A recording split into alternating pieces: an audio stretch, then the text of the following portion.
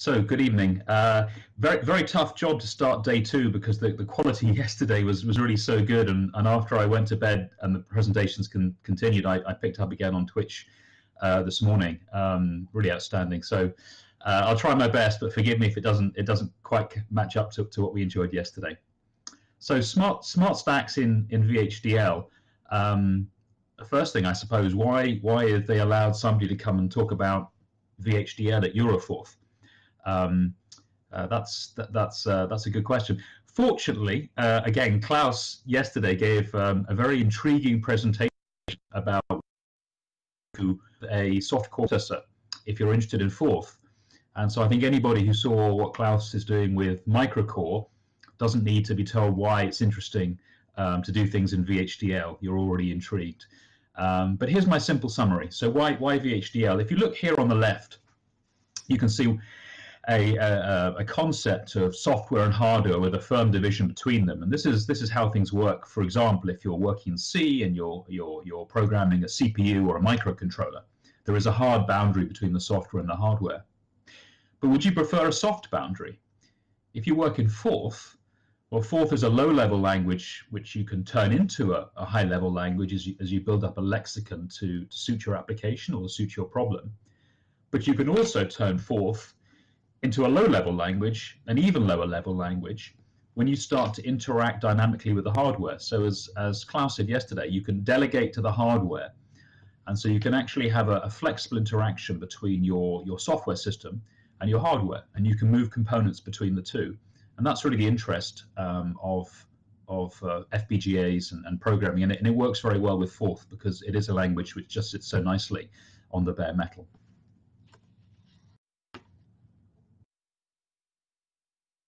So all Forth processors, all stack processors, are going to need a stack.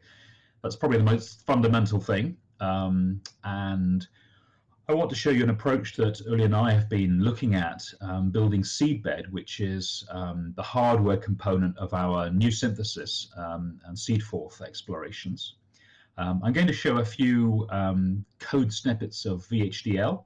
Here's one. They're not very complicated, I should say, and I'm only a hobbyist at VHDL. Klaus and Bernd are professionals, but you can think of VHDL as producing design entities in two parts. So one part is an entity declaration here, which is basically an interface. Generics are constants, and down here we have the port, which describes the signals going in and out of an entity. So into this entity, there is a clock signal, a reset, some other things that I'll talk about in a moment. And underneath this, there will be one or more architectures which describe how this entity goes about making its outputs from its inputs.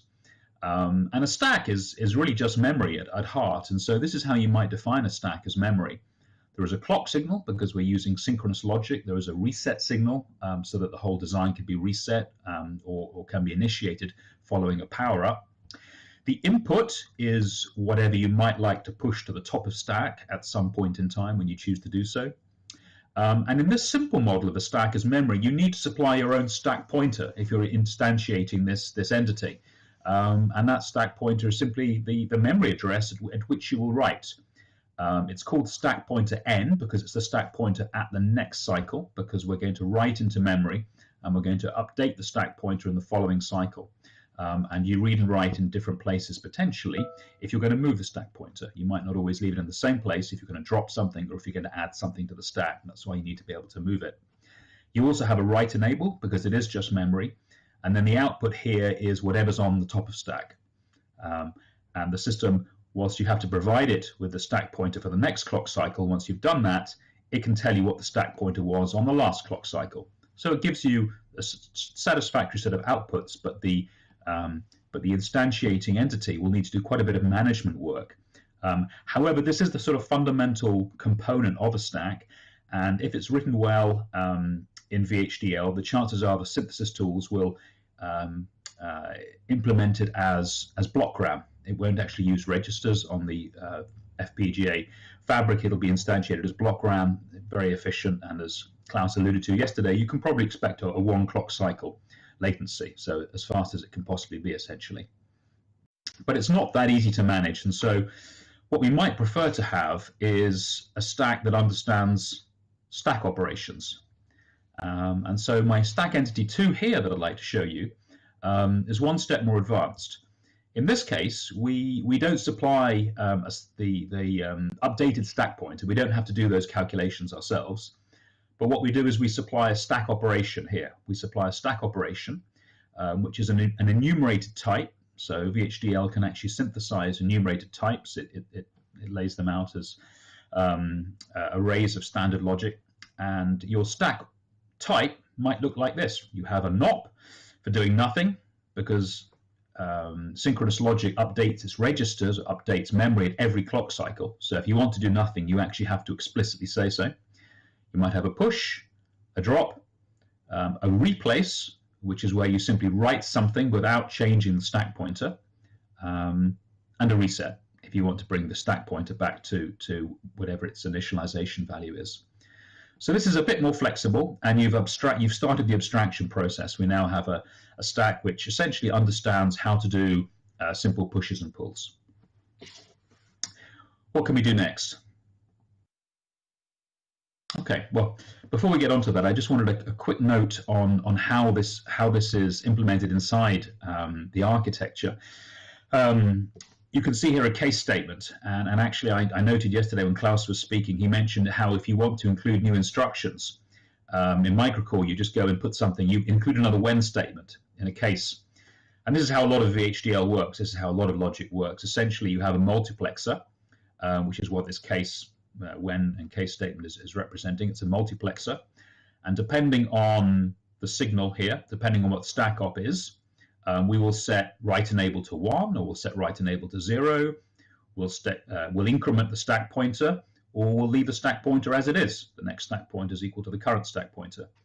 And so a lot of VHDL architectures look like this, a series of case statements, and with exactly the same signals in each case being updated in different ways. So this is a kind of architecture, very flexible and very easy to extend. So moving on, what next can we do with this simple stack? Okay, so I've drawn that stack here on the left. It's essentially a stack implemented, as I say, in memory. You have a stack pointer, you have an input, and you have the top of stack. And we can start to think how we would use that to accomplish some of the fourth words. So dupe would be quite easy, because we could connect the top of stack to the input, and then we could simply give an operation to push, and then whatever the top of stack currently is would be fed to the input, and when the push happens, the stack pointer would move, and we would duplicate the item on the top of the stack. If dupe is only marginally more complicated, we would simply need to have a simple gated logic here to either do nothing with the stack pointer or increment it if it's not 0, if top of stack is not 0. But if you think about how would we do swap, it's going to be difficult. We're going to need to have a register out here somewhere in the instantiating entity, and it's going to take 2 clock cycles, because we'll have to save a value, and then we'll have to update that value in the following clock cycle, so that we can swap what was the top of stack with what was the next on stack. And if you start to think about rot, clearly that's going to be very difficult to do unless you start adding multiple registers and you're willing to wait multiple clock cycles for your stack operations. Stack processors are supposed to be efficient, and so this model on the right might be more suitable. What we've done here is we've actually augmented our stack, which is memory here in the light blue, with some registers on top. So registers are hardware, they're fabric logic inside an FPGA. And memory has the constraint you can only read essentially one, it's assuming it's single ported, you can have dual ported memory, but thinking in the simple case with single ported memory, you can only read the value at one address at a time. So whatever that address is, you can read that top of stack item. But a register is open, you can read that every clock cycle if you like. And so with a little bit more sophistication, we can actually combine memory and combine registers, and then we have access to the top 3 stack items on every clock cycle. And this is handy, because now we can think in a single clock cycle, if we route these inputs and outputs accordingly, because actually we can also directly input here and we can directly input here. if we route these inputs and outputs accordingly, we can accomplish a lot more stack operations. So let me show you those. Okay. So with that, we can do swap, we can do rot, we can do over, we can do nip, we can do replace and nip. What does replace and nip do? If you have an operation like plus, where essentially you want to replace the top 2 stack items, but you don't actually want to delete them and then put the new item on the stack in the following clock cycle, you would use replace and nip. You just replace the top stack item and nip away the next on stack, and the third on stack moves up to second on stack. Dupe and if dupe are there as well. Depth is also possible because you have a stack pointer, and you can also write the stack pointer to the stack. Very straightforward. Okay.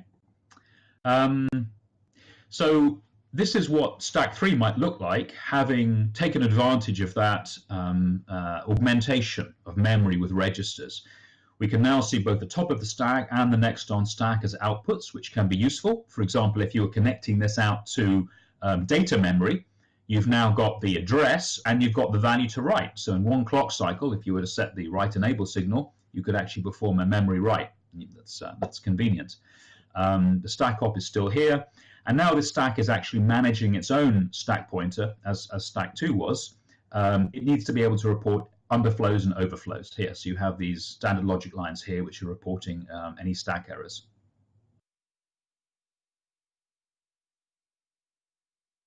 What about exception handling?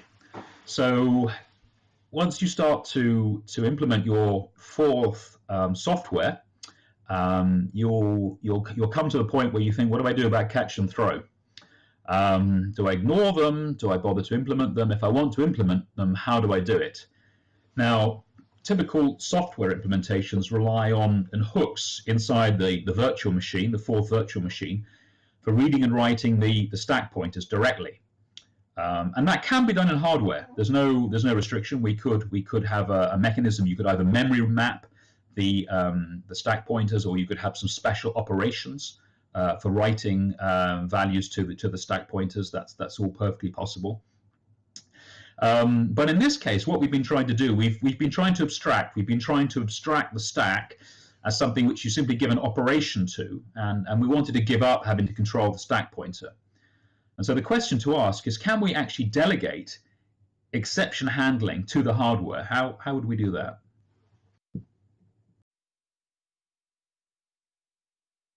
Okay, so I want to draw a picture of a stack which has actually got 2 stacks inside it. In this simple illustration, which I've tried to keep as simple as possible, the grey box represents what's inside, and the white and what's poking out here represents the interface which is exposed to the outside world. And so our stack is going to expose an interface which looks very much like stack 3. It's going to have an stack operation. You'll be able to see the top of stack and the next on stack. You'll be able to supply an input. There were some error lines just hidden underneath. Inside, it's going to be a little bit different. Inside, well, just as stack 3 always has, there is always at some point the memory and the registers, which I've, for clarity, omitted here. So we're just looking at the memory here. So here is that very first stack entity, which is implemented with memory. And you can see here that we're going to actually have to manage the stack pointer. I've got another auxiliary stack over here called stack 2. It's a very simple stack, one that we displayed earlier, but it's operated with stack operations, so it's not quite the same as this stack 1 over here. But we've connected things up in a particularly interesting way. So this auxiliary stack, the only input it ever receives is the stack pointer from the main stack. The only input it ever receives. So whenever you trigger a push, or whatever you do to this stack, it's just going to write the stack pointer of this stack. And with the dotted line, what we've indicated here is that actually, should you wish it to, and it's not every time because it's a dotted line, should you wish it to, you could replace the stack pointer of your main stack. You could replace the stack pointer of your main stack with the output of stack 2. And that's going to give some possibilities that I'd like to show you on the next slide. So that's going to allow us to create some operations for exception handling. If we look at the top three operations, which I want to focus on first, we've got save stack pointer, restore stack pointer, and drop. And there's a P missing there. Should we drop stack pointer? Okay, let's go back and have a look. So if we want to implement the operation save stack pointer, all we'll do nothing with the main stack, but on the auxiliary stack we'll have a push. And as the output of the stack pointer of stack 1 is connected to the input of stack 2, a push on stack 2 will simply save the stack pointer. Now, what if we want to do the next operation, which is to restore the stack pointer? Well, if you think about it, what we've actually just done here, we've actually set up an exception frame, because we've now saved the stack pointer at a particular instance in the program flow. We can go on and do a lot of other things, but if at some point we decide there is an exception and we want to revert to that state as we were, the depth that we were at when we saved that, when we created the exception frame, when we saved that stack pointer, all we have to do is call this operation here, restore stack pointer, and the stack pointer of stack 1 is popped off stack 2, stack 1 is updated, and is exactly at the same depth. And provided nothing drastic has happened, like all of the values on this stack being overwritten by wild program flow, if it's just an ordinary exception where a throw has occurred with a non-zero throw value, then what we'll find, if this is a return stack, if this is a subroutine stack, what we'll find is we're in a position to carry on execution from just after the catch. And this is all abstracted within the hardware itself. There's no software control over this. Software just needs to say, oh, we have an exception, and it'll return to the right point by itself in a single clock cycle, atomically. So there's no possibility of anything going wrong. Single clock cycle, and it's done atomically. And finally, you can also drop the stack pointer, because if you enter an exception frame with catch, but then you actually exit the subroutine normally, or there was perhaps some zero throws, there was actually no exception, then you don't want the exception frame anymore, and you just drop the stack pointer off here without updating the stack pointer in stack 1, and that gives you pretty simple exception handling. Now, to mimic the fourth word's catch and throw, you need a bit extra, because catch and throw do some peculiar things, particularly with the parameter stack. So with a parameter stack, for example, when you do trigger an exception with a non-zero throw, what has to happen is you actually have to save that value and put it back on the stack. So we would use something like this: restore stack pointer and push. And what's happening there is we're actually restoring the stack pointer, but at the same time we're also going to push. We're going to save that whatever was on the top of the stack. We're going to save that value and put it back on the top of the stack again. And likewise for a case where you actually exit a subroutine normally, we would use this to put a 0 on top. And for some other quirks of actually getting in and implementing catch and throw, Uli and I have found that these other words are necessary, but they're quite easily implemented. It's just another when clause in the two case statements which comprise the case statements for these two stacks. And so the point of the presentation here, what we've achieved is essentially an abstraction of stacks as entities with operations that we no longer need to worry about how they manage themselves. And we find that it's a good abstraction, arguably, because when we start combining them, we're able to obtain new functionality almost for free, and that functionality is well protected inside hardware, and it's safe. It really can't be interfered with by anything going on outside of this design unit. I'm going to give a quick demonstration. Before I do that, I want to give a plug to this website. I know that I've mentioned quite a number of you are professional VHDL engineers, so apologies to you both. But for others who may be interested in VHDL or haven't done any VHDL or just curious otherwise, I found this website really good, VHDLwiz.com. I'm not paid by this guy Jonas who runs it to plug his website. I did the advanced course after having spent several years working in VHDL, and I found that everything I thought I'd learn was pretty much nonsense, most especially my testing regimes. And he really put me right. So if you're interested, I recommend this, and I think the course is pretty good. So just to put that in there for sharing. And allow me to give you now a brief demonstration. I'm going to share my screen.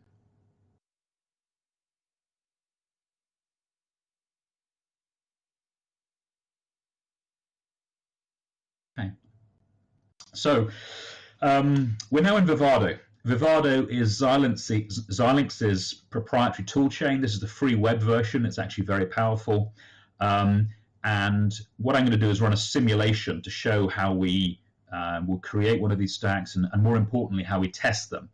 And the key learning, and actually it's one I got from taking Jonas's course, is that really any design unit you build needs an independent test. You can't just build an entire structure and then just test the inputs and outputs. That never works. Everything you build's got to have an independent test. So I won't take you through all the different windows here. That would take a lot of time. But let me just show you what we're going to test. We're going to test a design entity which is very similar to the design entities that we were looking at in the presentation. This one's called Saving Stack. It's just because it's part of a larger design and it has this particular name. But it has a very similar port interface here. And if we scroll down into the architecture, the only things I want to show you is we instantiate a main stack entity here, and we instantiate an auxiliary stack entity here. So those are those two stacks that I showed you. I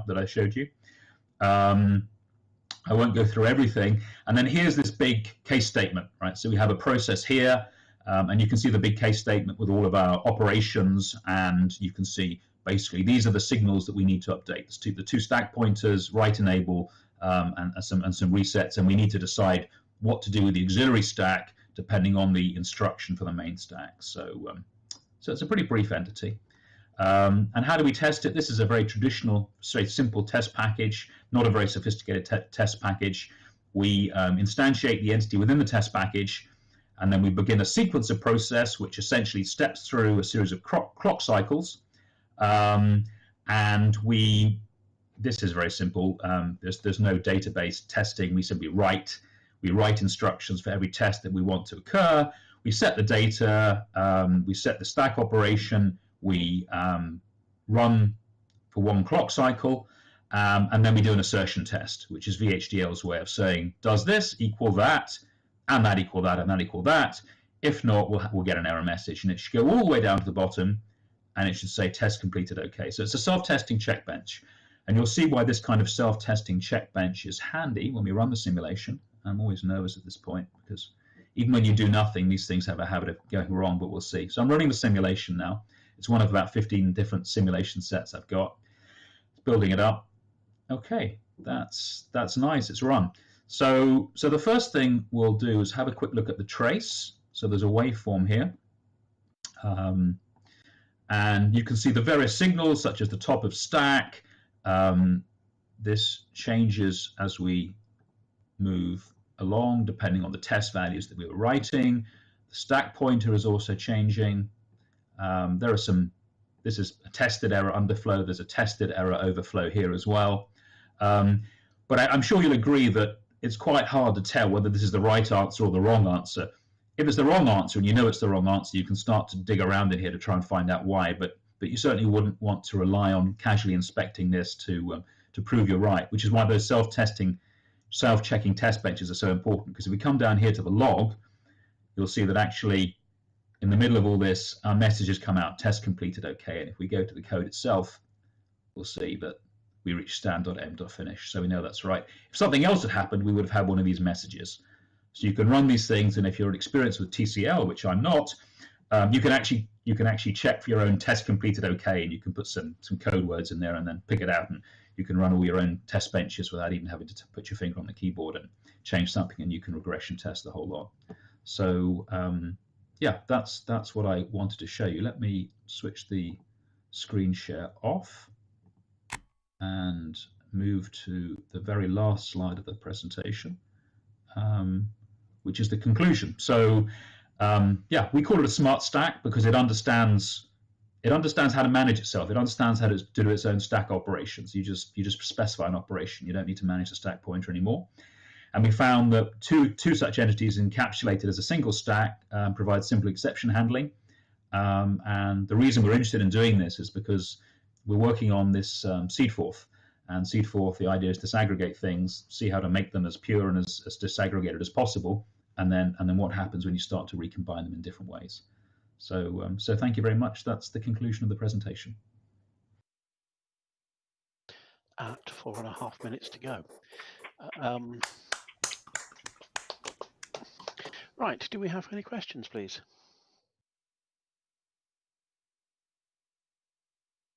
I can see nobody waving hands and nobody writing up in Mattermost. Stephen. Okay, Steve. Andrew, when you last talked about stacks a year or fourth or 2 or 3 back, it seemed to be a much more complex thing that you were talking about then. And have you gone back to simplicity? Yes, thanks, Stephen, for remembering that presentation in Mallorca. And that was on the Nige machine. And then the Nige machine was configured differently. So that had one massive, no one's seeing my face, I admit this. It had one massive control unit for the data path and the control unit and everything else.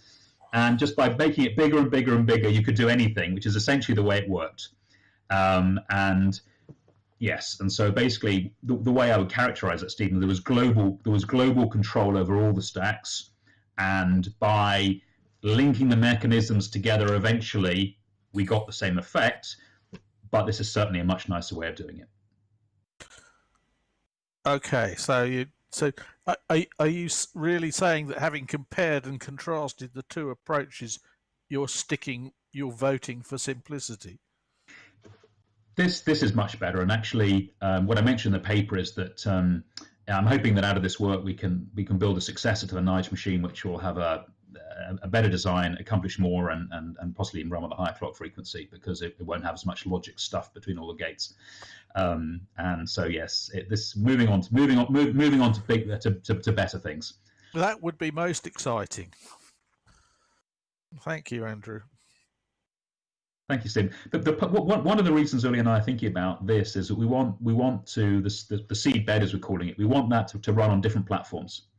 So the Nige machine ran on that Xilinx, still does, that Digilant Xilinx board, but not everybody has one of those, and there are many boards, many smaller boards. So if we can build things up out of much more clean, simple units that we can disaggregate, it's going to be much easier to port it to new boards and smaller and cheaper boards as well. It seems to be. Oh, beg your pardon. Yeah, Gerald has some comments from Twitch, and then we're running out of time. So okay, Gerald. Just a cool comment for Twitch. They think it's really cool and love seeing the Forth implemented in hardware and the high-level stack abstraction hardware. And the question I was having was, what happened to your exception handlers in the very wide stack? Do you still consider this, or is this idea completely gone? So yeah, the very wide stack had some advantages that you could store, for example, local variables. If I'm maybe addressing the point correctly, you could store local variables on something that looked like the return stack. But what we've done here is we've actually put exception handling into each stack. And in the seedbed design we've already got, there are many stacks. You don't even see them because they're doing things within the control unit, which are necessary for the control unit, but which you don't need to know about as a Forth programmer. That's got exception handling built in. The parameter stack has got exception handling built in. And so if you wanted to build a stack for holding return, for holding local variables, a very wide one, you just put an you just build in that design with built-in exception handling. And then you encapsulate it, and no one needs to know how you did it, but you just know it just has exception handling. And provided the control unit sends out the appropriate instruction, which is just one of the regular instructions, there's no special control line, you don't need to flag it, it doesn't need a special mechanism, it's just this instruction is fire an exception or ignore an exception. And at that point, all the stacks respond simultaneously and in a synchronized way. Thank you. Okay, Great. thank you. We've run out of time on that one. So can I thank Andrew? Thank you very much. Great. But thank you, and kind comments from Twitch, much appreciated. Thank you, Peter.